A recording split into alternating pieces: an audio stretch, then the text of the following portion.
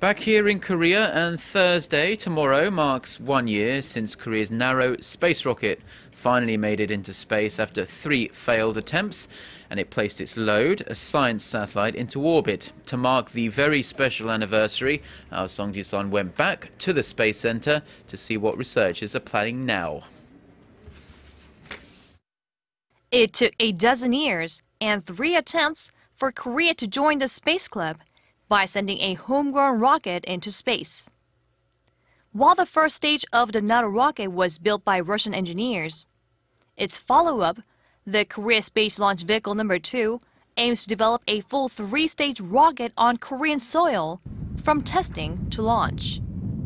These are the key test facilities essential to building rocket engines, scheduled to be complete in April, ahead of a first test run in May.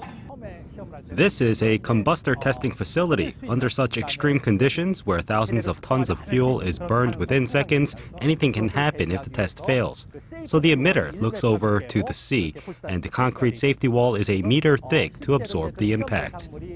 A total of 7 new buildings will be lined up here at Naro Space Center, and a brand new, larger launch pad will also be constructed next to the current launcher to test launch 1 completed rocket in 2017.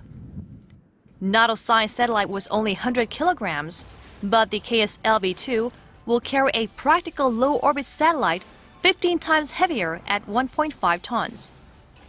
4 75-ton engines will be needed to send the 3-stage rocket into space, 4 times the size needed for the Naro. If successful in placing its satellite into orbit in 2020, the KSLV-2 will also be used to send a moon orbiter in the same year. Some may wonder if the fast-forwarded timeline is feasible, but the chief says it is, especially as Korea's space agency may now have a new partner other than Russia in moon exploration.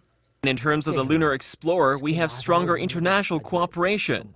NASA has offered to collaborate in moon exploration, as they will be involved in it at the same time we aim to send a lunar lander. To foster industry growth and profitability, Seoul aims to also use the rocket to launch other countries' satellites. 송지선, 아리랑 뉴스, 고흥.